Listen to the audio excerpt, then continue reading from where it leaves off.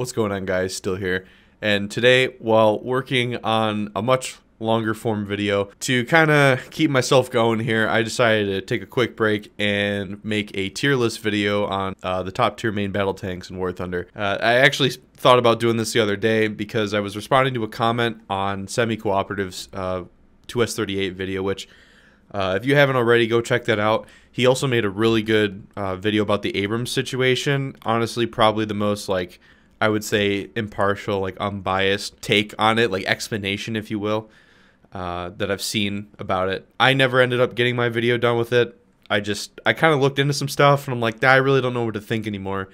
I have a few minor opinions about it, but if you want me to make a short video on that, just let me know in the comments of this one. So I was responding to a comment. Some guy just asked me. I made a post about the 2S38 and was getting in an argument with other people. Different subject for a different day, but one person asked me my opinion on the Abrams, and I kind of gave them a long thing about it, and then he just like thought like where I'd place it among other main battle tanks, and I kind of gave like a weird like little tier list. So I figured I might as well actually make an official video doing it, because why not? And I feel like I can get my thoughts out better in this as well. Hey guys, editing still here. Just want to say that I spent like 4 minutes doing a tangent here explaining some of the caveats with the comparisons, but I'm just going to try and shorten it up here for you really quickly. I will be comparing some of the variants combined in here. There's going to be just some weird nuance, mainly like with the Swedish Leopard 2s because the armor packages and all that are so similar to each other. And the M1A2s I will be pretty much combining as well. Same with the Arietes. So just keep that in mind. I also did add the T80 BVM to this list because for some reason it was not. It is literally the other ultimate top tier MBT for the Russian tree currently, and the Black Knight as well, considering that's like a real proper challenger. I do go into why the challenger tank demonstrator is a little bit different later on, but you'll just have to stick around for that. So yeah, still trying to make this quick. Thank you so much for watching this video. I hope you guys make it to the end. Leave a comment, like, if you haven't already, and yeah, back to the video. All right, getting started here. The M1A2 SEP V2. Obviously, like I just said, it's the heaviest Abrams in the entire tech tree. The SEP V1 and the M1A2, I'm going to kind of just group these all together generally, because in the end of the day, another big caveat here is with top tier, over the years, there's been points where certain tanks have a round that are pretty much able to lull pen their competition. And now we've kind of reached this point where while there are powerful rounds like DM53 and 3BM60 and M829A2, the general weak spots that you're going to be shooting depending on the tank will vary a little bit. You might be able to pen a little bit extra here and there. But the general like weak points that you're going to be shooting kind of have homogenized given the armor protection and the rounds that we're using, because we haven't gotten to different kinds of rounds like 3BM59 for Russia and all that stuff. But anyway, so the Abrams, like everybody knows, the Abrams has a big turret turret ring weakness. The turret ring being, you know, way too easy to shoot. I have my own opinions about that, not to get on a rant about that, but the turret ring weak point is a very glaring weakness, but when the Abrams is actually in a hull down position and you're working a ridgeline, as long as you don't take a shot to the bottom of the chin of the turret, if you will, you'll actually do just fine with it. The M1A1 not having DU inserted into it was like the biggest weakness at the time. So when we got the M1A2 with the DU inserted turret cheeks, like the M1A2 actually became like a pretty solid MBT for hull down. There are still weaknesses, obviously, but the M1A2, honestly, personally, with the reload buff, the M1A2 and all the other 120 equipped Abrams would have been in B tier because of the glaring weakness, but with the reload buff, they're in A tier for me, personally. I don't think the Abrams is broken in any way. I do think the reload buff was kind of unnecessary. Personally, I think for the V2 specifically, they should have just given it a DU modifier in the hull to at least prevent the overall like penetratable area like down a little bit, especially at range. If you happen to whiff a shot, even with the high accuracy at top tier and laser rangefinders, if you whiff a shot on the Abrams in the lower plate and it has that DU insert and it stops it, then I mean it's whatever. You can make a follow-up shot if possible, whatever. Again, it's like really weird and circumstantial. But the M1A2 specifically, if it had a hull insert buff of some kind, it would probably still be A tier, but for right now, the reload buff kind of carries it. The Leopard 2A7 is... It's hard for me to say because let me group the 122B in this as well, the B+. So for me personally, I'm going to say the 122B+ and the PLSS and the 122A, all of these together are like obviously the most S tier. With the introduction of spall liners, the spall liners have, on top of the Leopards already having improved armor, especially now the 2A7 over the 2A6, the spall liner helps eat shots as well. So the overall protection of the 122B, I would say this is the most well-protected main battle tank in the entire game, personally, especially out of the Western variety. So I'm kind of in like a weird in-between because the 2A7, while it does have the L55 with DM53, like I said, the weak points you're really going to be penning on a lot of MBTs have homogenized, especially like with the Soviet variety in the Chinese. So DM53 on the L55 isn't as potent as I would say that it could be. I'm not familiar if the Germans have, if it's like DM56 or something. I believe don't they have a more powerful round now, but I don't know if we even know information on it. So like if the Leopard was given a round that could just straight up punch through Relic or something, if you're punching through Relic, then you're punching through pretty much anything. So on like an angled surface. So for me personally, the 2A7 is an A tier over the 122B, but overall the improved armor on the front, like the 122A, if you're familiar with that, the 122B plus, the newest one we got, has a lot of extra side armor, like oblique armor and stuff, that helps maybe like eat a side shot if you're over angled for some reason. But the 2A7V, the biggest advantage over the 2A6 is the add-on armor. The Leopard 2 PSO is kind of a weird one. I didn't really play it in a real match, but the PSO kind of just seemed basically like a 2A5 with an armor package, and I don't believe it has the add-on armor on the front like the 2A7 does, but if it does, then I would probably put it at A tier over the 2A7. So the PSO's kind of there. The 2A6 would be like a B tier now, personally, because the 2A6, all it has is the gun. And yeah, you have the spall liner and all that stuff, but the 2A6, like, the 2A6 is your backup now. The 2A7 is your main bread and butter. The 2A6 would be your backup. So 2A6 would be like A tier. PSO would probably be A or B tier, and the 2A7 will just be S tier because with the spall liner, with DM53 and the L55 cannon, and that extra add-on armor on the front, if you know what you're doing in the 2A7, like, you're going to do just as fine as you would in the 122B+. So I'm just going to leave it at S tier for everybody else so they don't flip out on me. But personally, over the 122B+, the B, PLSS, and the A, I would say that the 2A7 is technically like an A+ tier or like an S-. That's just my opinion, because the differences like are very, very subtle, but also kind of not at the same time if you look on paper. So for the 2A7, I'll leave it at S tier. The T90M, I'm going to group the BVM with this as well. I'm going to leave the VT4 out of this. VT4, when I get to that, I'm going to group that with the WZ1001 and the 99-3. But for the T80 and the T90, the T80 is an S tier MBT. The T90 is A tier, personally. So, and I'll get to this with the Chinese in a minute. The BVM having obviously be faster than the 90M. Another thing, the T80s have a low ground pressure compared to all the other MBTs in the game. So if you remember during the terrain changes, we've had like at least 2 major ones over the last few years that I can recall. The T80s have pretty much always been unaffected by terrain changes and traction changes because they have a lower ground pressure than other main battle tanks, and it's lower than it probably should be.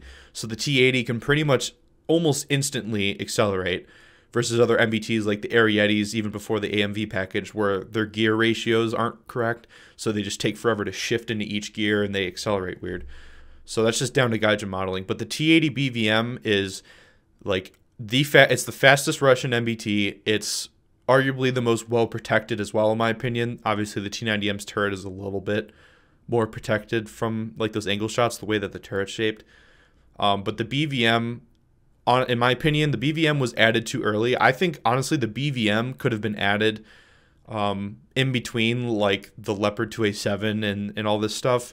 I think when the BVM was added against the 2A6, it was almost too strong. I think the T90M would have been a better fit.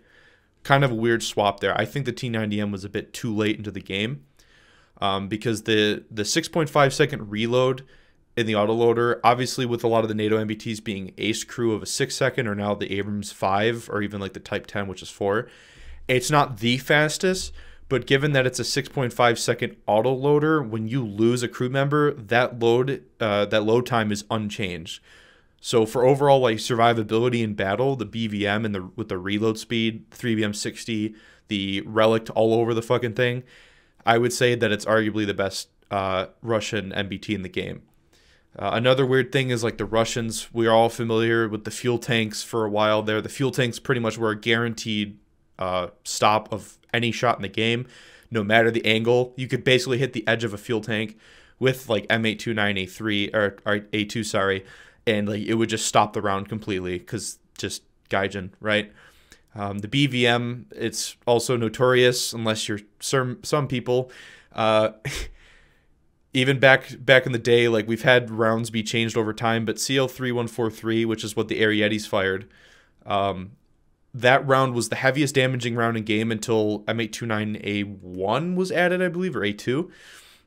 So you could shoot the side of a T80 or like a T72B3 or T90A or something. Mainly, it's more so on the BVM because of all the relic and all the other shit with volumetric armor and all that stuff.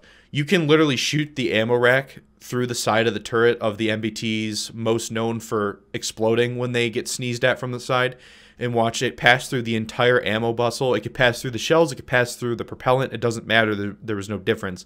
And the tank just won't explode. There's just a weird chance for the BVM specifically, or especially the BVM, I should say, that it just doesn't get ammo racked as much as other Russian MBTs. I think it really has to do with how much like relic is stopping things, plus volumetric shells, changes to round spalling and all that stuff. So the BVM is the MBT that I would say is the one that, as long as you have eyes and know what you're doing, the BVM is virtually noob proof. Like I put a friend who really doesn't play War Thunder but plays video games into BVM, and they still went ham with it. Like it's virtually noob proof. The T90M, the difference being the speed is one major factor. I think for the T90M is still pretty okay once it gets going, but the BVM, just like I said, with the ground pressure and all those changes, the T80 BVM is just way faster than it. The T90M, while being just, I would say, as well protected as the BVM frontally and all that stuff, like the weak spots are virtually the same. The T90M is just in a weird spot. The mobility doesn't allow you to like shift around as easily. It's still improved over like even the B3 and especially like the T90 and stuff. But the T90M having the major weakness of the 7.1 second autoloader. So you reload slower than the BVM. You definitely re-slower than most of the competition. The T90M, personally, while I love the look of the T90M, it was like my favorite MBT in Armored Warfare back before we even got close to these kinds of vehicles. The T90M just really doesn't cut it for me. So it's A tier because it's still potent like the BVM, but it just has those weaknesses that doesn't make it S tier. And mainly it's down to the reload and the speed difference.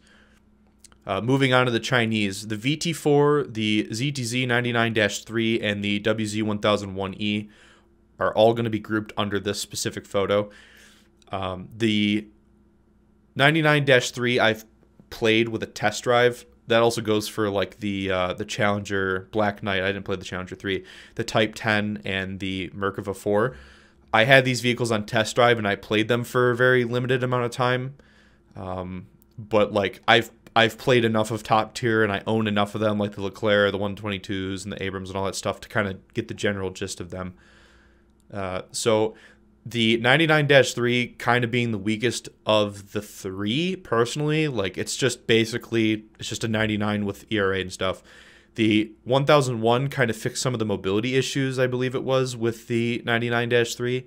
The VT4, I don't know if this is like a bug or what, but the VT4's transmission, when you hover over it in game, shows a slower reverse speed than both the 99-3 and the 1001.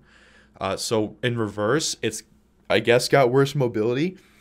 The VT4, I will say, though, is very similar in armor protection to the other two. And having active protection helps. Active protection helps stop a TOW2B, or I think it could stop even Hellfires. I haven't really played around with APS too much recently. I don't know if they made any changes to it, but APS being there is just another way to protect yourself from certain threats. So APS is definitely a plus. But it's on A tier with the T90M because, like the T90M, it has a 7.1 second autoloader. All the Chinese top tier MBTs do. They have the slower autoloader. The Chinese MBTs also have a more glaring weak point. Their lower plate is literally twice the size of the T90 and the T80. It's very easy in the open to just shoot that, and you've pretty much knocked out the 99.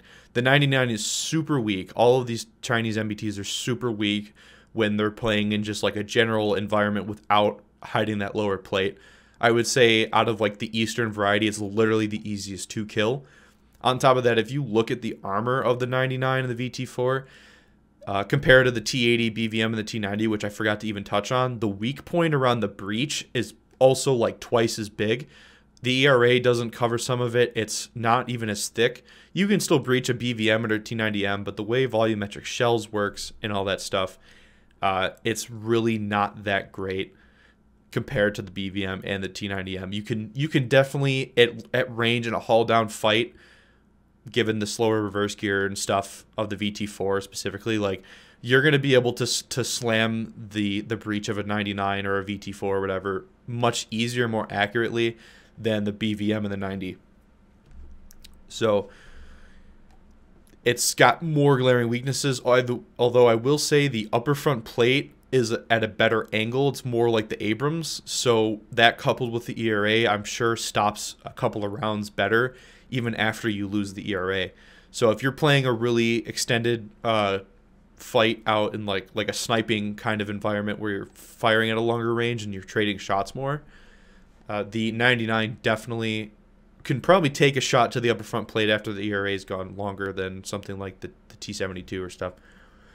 But like I said, it's got its own weird quirks and weaknesses compared to the other Eastern variety. But I would definitely say, personally, like, it is an A tier, but their weaknesses are almost B tier compared to the T90M and the BVM. Like, they're still solid. They still have decent frontal mobility, and honestly, they look really cool. Like, get the Battlefield 4 vibes. But it's genuinely just really bad compared to these two. But I'm going to leave it at A tier because it is so similar to the T90M in terms of overall, like, firepower, performance, and all that. And also, like, if I had to rank them from their, like, how I've placed them here, I would say that the 122 is here, the 2A7 is here, and then the BVM is here because of the SPAL liner changes. The T90M having the SPAL liner as well really doesn't become a factor enough for me in survivability. It's just, in terms of aggression and all that stuff, the T90M is still an A tier vehicle.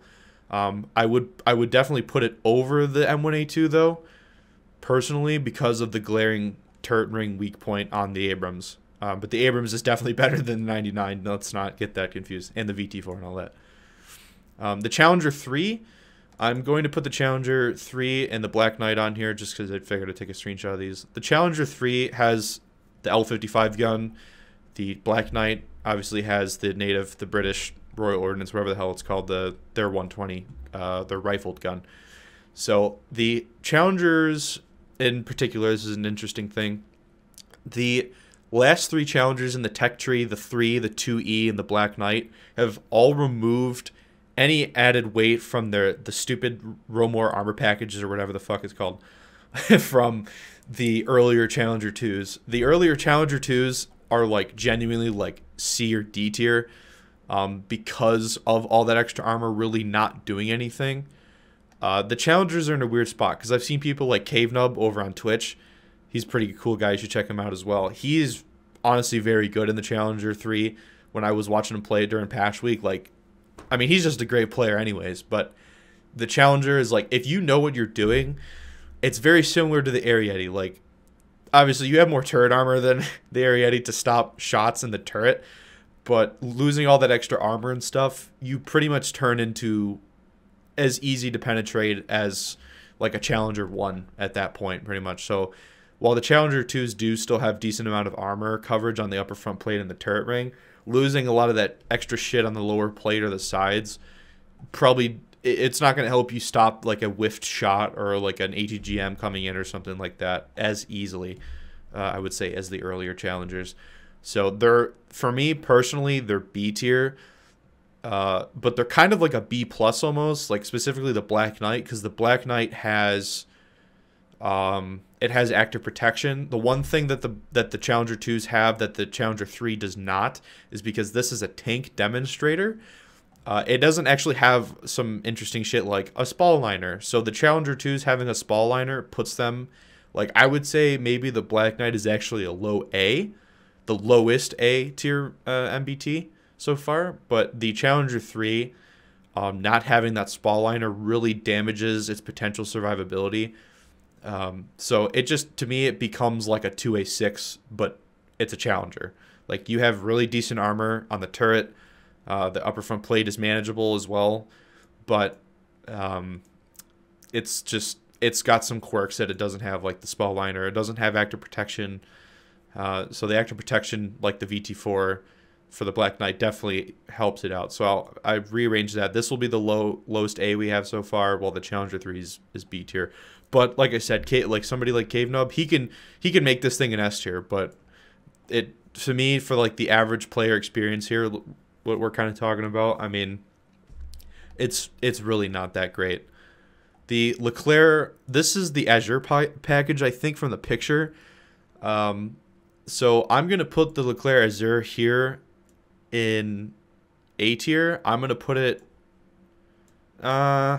you know what? Honestly, the Leclrec is such a solid tank. I'm going to put it on the high A tier. The Leclrec Serie 21 has Commander Thermal. So this might seem like a weird personal nitpick because, I mean, this is all just my opinion from my experience and all that stuff. But the Leclrec Serie 21 is the only Leclrec in the game that has Commander Thermal. If you play Sim specifically, it's probably even more helpful. But in RB, I like to poke out with tanks that have a high thermal camera, like the 122B PLSS with that funny raised up one. And kind of get a good overview of the ridgeline before I push, and it really helps me look for targets. Especially, like, now, Gaijin removed night battles, but instead we got the shitty mist stuff that requires thermal anyways, so, like, at all times. So I'm usually, with commander sights, I like to sit in the commander sight because it doesn't have the same mouse acceleration thing that gunner view does. It's a little bit more nimble as well because of the FOV. Like, when you're in gunner view, if you move your mouse around really quickly versus in commander view, you'll see the difference. So commander view is really good for just driving around and constantly looking and scanning a certain direction. Obviously, you're limiting your field of view still compared to just driving in third person. But in the event that you're playing on a shitty map or a shitty weather map, I would rather take the Serie 21. So for me, the Serie 21 is an S tier personally, while the AZUR and the Leclrec S2 and S1 are A tier. They all have just gunner thermal. It's still good, solid thermal, and the Leclerc's round is fucking amazing. The velocity, I would say the Leclrec is on par with the Russians in terms of long-range sniping with the optics and the velocity of the shell. So the Leclrec AZUR is A. The Leclrec Serie 21 would be up here in the S tier, which I should have taken a screenshot of that one, actually, but whatever. Just keep in mind that the Leclrec is basically an S tier, but the AZUR package weighing it down and the fact that it doesn't have commander thermal makes it an A tier. The Merkava 4M and 4B. The 4M with active protection trophy is very good. The Merkavas, I feel like they probably have more armor than they really do in the game. I know that for the while, the Mark IV LIC, the low intensity combat, Gaijin forgot to, in air quotes, fix its armor, so it had like the projected turret protection of the Merkava, not the in-game like balanced protection of the Merkava, so you literally could not penetrate the turret. I'm a firm believer that the Merkava is in a weird situation where it could be very, very good, but its armor scheme is just not as good as what it probably realistically is. The Merkava's mobility is very good. That's the really good kicker there with the Merkavas. Their mobility is great. I would say it's on par with the Leopards and everything, if not even maybe a little bit better because of the armor package specifically. But the Merkava's in a weird spot for me as well. I would say that the Merkava and the Leclrec AZUR share like the top of A tier. They do have what is it, CL 3143 or M332 and 338 is the Israeli designation, which I guess is the real designation. The Italian one should be changed as well, technically, whatever. The Merkavas do have a very powerful round. They're kind of like a glass cannon as well. And I can't recall, somebody will have to correct me in the comments, but I believe the Merkavas received a rate of fire buff, because before they had like an aced reload of 6.7 seconds, which was stupid for an MBT that had like some weaknesses that the other ones don't. I find it weird that the Merkavas are running around with an aced reload of 6.7, while for years other NATO MBTs have had 6. Like the Leopard used to have 6.7, the 2A6 to balance its reload, because it was too good back in the day. It was just like, for a little historical lesson here again, the T80 BVM, while it was very good, a lot of people still had just the T80U, and people weren't used to being able to press W, or weren't used to not being able to press the W key in a Russian MBT and actually get lull penned before. So the Leopard 2A6 stomped for quite a long time because people just had to get used to a shifting meta. The 2A6 in that round was definitely a meta shift defining moment in the game. So weird little historical tangent over, but yeah, back to the Merkava. The round is solid and all that stuff, and the round or the reload. If the reload is 6 seconds ace now, it would be a very good tank when it's aced and spaded and all that. In the active protection, obviously. So I'm gonna leave it there. I would say that it's still better a little bit than the T90M, but probably not as good as the Leclrec in terms of like, especially like long range performance. Hull down though, I'm sure the 4 could actually probably pull off a pretty decent hull down fight in like a long engagement. But the hull armor is just like, it's way too easy to pen the hull armor, even with the fuel tank and engine changes to where they eat a bunch of spalling and stuff. Realistically, if you're looking at the Merkava, if you shoot the lower half of the upper front plate, you're probably not going to pen. If you just shoot above where the driver's head would be, you're pretty much guaranteed to kill the tank. So the Merkava just, it's a pretty solid MBT, but its weaknesses make it still an A tier, not an S tier. The Type 10. Now, the Type 10 is an interesting case. The Type 10, I think, still has problems with its transmission, and its acceleration is a little bit wonky. But overall, the Type 10, I would say, is the best gap between a glass cannon and a decently tanky MBT.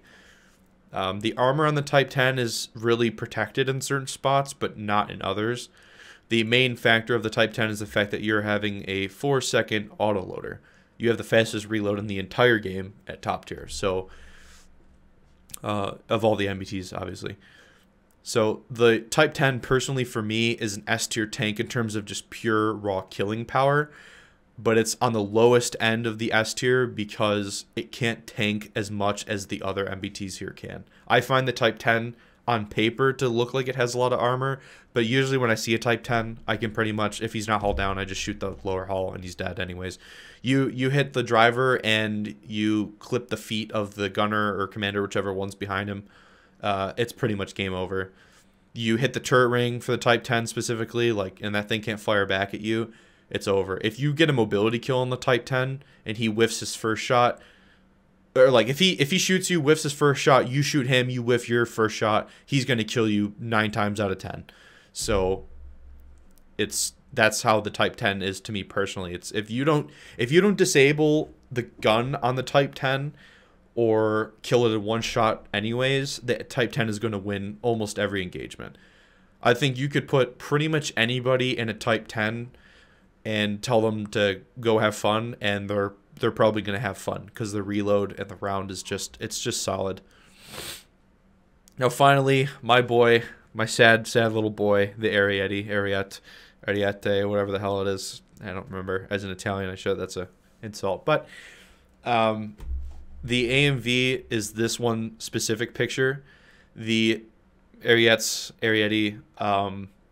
The AMV, I would say, is the weakest of the three. The C1 War is the best for hull down because it has the add-on package. The PSO is the best for, like, maybe baiting somebody to shoot the applique around a corner because they think it's the hull. I've done that once or twice. That's very funny to do. The PSO armor package is kind of useless 99.9% of the time because there's not enough armor on the Arietes to back up that. So the unbiased me would probably have to put the Ariete down here at B tier. None of these MBTs are glaringly that bad to be in like C or D tier. Like they're just not, I mean, they're not garbage enough for me personally. The AMV, actually, if you wanted to go that way, the AMV is a C tier if you really wanted to punish it. But I would say the Ariete is the lower of B tier here between that and the Challenger 3. I would say that actually the Challenger 3 and the Ariete have very similar play styles. They have enough armor to maybe stop a whiff if you're using the war kit that is on the turret. If you're at like a ranged engagement, the war kit works. I do have a video of me slapping people, even though I lost the match, but it was long range engagement. I really enjoyed it. It was kind of what gave me a little bit of faith in War Thunder again. But you could see in that video, like I was going up against Leopards, and whether they were firing DM33, DM53, whatever, I was still able to tank quite a number of shots on a downslope from them. So at that range, the war kit was pretty good. Like I said, the PSO is pretty much useless 9 times out of 10. And the AMV, while it has an improved engine, and if you put them side by side, all three of them, there is definitely a noticeable difference in the acceleration of the AMV. The fact that you don't have any added protection means that if somebody shoots you and it kills you, it kills you. If they shoot you and they whiff it for whatever reason, you're probably still going to die in the follow-up shot if you don't kill them, because the Ariete just can't eat rounds. The ammo rack is just in such a glaring weak point in the tank. It's basically takes up like 40% of the side profile if you look at it in the main fighting compartment. Like the Ariete just isn't, it's not that good. Me personally, if you look at my Ariete stats in game for the C1 War, which is the one I played the most obviously, if you remove all of the bullshit K50 deaths from when the K50 was 10.7 and was basically able to fight a team with no way to counter it, my KD in the Ariete would be 3-1. So, like, just pointing that out there, that's how much of a masochist I am in the C1 War. Like, if it wasn't for K50s and MiG-20s and a little bit of MiG-27s later on, my KD would be 3-1 in that thing. So, that's just a testament to how some people can pull that bullshit off. But in my experience of playing the AMV, it was the worst of the three. I would play, even if I have the AMV, which I'm like a quarter of the way they're researching it, I was researching other shit. So I still don't have it, but I had it on a test drive, so it's fully spaded waiting for me. But even if I had the AMV in my lineup, until Gaijin just says fuck it and goes back on their word, because they said they wanted to add the other AMV prototypes, the 2 and the 3, and they wanted to basically do what they did to the C1 productions. They wanted to take one AMV and be this one. So this AMV is basically, think about it, it's the pre-series, while the prototype 2 and 3 are like the C1 War and the C1 PSO, or they might combine the two packages, because the AMV project is supposed to be an upgraded engine. And then later on they decided to mount both packages simultaneously. So the AMV is just garbage. The C1 War and PSO would be, if this was the AMV the C1 in PSO, definitely the war kit would be in between that and the Challenger. So the unfortunate circumstance for the Italians is that at some point they're probably going to have to order 2 A8s, which I think they are doing in real life. So Italy's probably going to get its own Leopard 2A7 or 8 or something like that in the future. I still enjoy the Ariete personally. It's my favorite tank from when I was a wee lad playing Armored Warfare, but it's just in an unfortunate state. If for some reason Gaijin decided to get rid of the bullshit that they're doing with the AMVs and they just give this one the ability to mount PSO and War Kit together as like a rank 4 modification, or if they'd make it like PSO is rank 3 and War is rank 4 and then there's a 4th option to mount both of them together or something, I would much rather have that, and they just leave the Italian tech tree as it is currently and then maybe add a Leopard later on or something. Than what the fuck they did to this thing, because it's stupid. It's the worst MBT in the game, hands down. Out of all the competition, if you can make it work, congratulations, you're a masochist like me. But this is the thing I was kind of hinting at earlier in the video. The Abrams getting a rate of fire buff. Where's the Abrams here? The Abrams getting a rate of fire buff because it has bad stats is bullshit. Because if it wasn't for masochists like me with a 3-to-1 KD in the Ariete, this would be the one with a 5-second reload. Personally, I think the Ariete should still get a rate of fire buff. It wouldn't change the fact that it's got such glaring just everything. But the fire control system, you have Gen 2, I think it is, or high-res Gen 2 or Gen 3 thermals on both the gunner and the commander. So overall comfortability for me personally, the Arietes just have decent, they've always had, even before other MBTs got added, the Ariete was the one with like the highest res thermals for a while. So it was to me, it was the best tank to play, and I've always enjoyed playing it. I still do. I can play top tier America all day long, get my ass kicked by like other top tier nations or something, and hate myself, but the moment I go to the Ariete, I'm gonna do 10 times better than I am in all these others, because I'm just used to it. I'm just a masochist. So yeah, unfortunately, that's what it is. I'm sure you probably saw, if you know me by now, you probably saw this little tangent coming from a mile away. But yeah, I mean, it's unfortunate. Like, the Ariete's not gonna be great even after some changes, but I would much rather Gaijin just give them shit than just leave the AMV in this naked state. It's just stupid. The mobility really doesn't carry it. It's the glass cannon of all glass cannons, but the Type 10 is another glass cannon, and it does everything the Ariete does better. Unfortunately, it reloads quicker, it hits just as hard, and it has more armor protection. So you're more likely to get a lucky break. So yeah, but that is the final tier list for the most part. I'm just looking it over once more. I'm sure a lot of you probably think that the Leclrec and maybe the Merkava are S tier, or T90M if you're, yeah. But for me, this is what I would say personally in terms of how I've seen people play these MBTs and how I personally have also played them. This is how I would rank them. The 122B is B plus specifically. They're just king. It's just king. The 2A7 is a close second, but the B plus is just king. I haven't even played the B plus, but the B, PLSS, and the A are basically the exact same thing. They just don't have all the extra chonky side armor. That's literally like the only difference. But man, it's a beast of an MBT. It's, in terms of camos, the 122Bs look the best out of the entire game for me personally. They have some of the most freaking raw camos in the game. But yeah, that's pretty much it. If you guys agree or disagree, just feel free to leave it in the comments to let me know what you think. If you think that one of these MBTs probably should have been in a different spot, I mean, go ahead and make the argument. But for me personally, this is how I see them in game.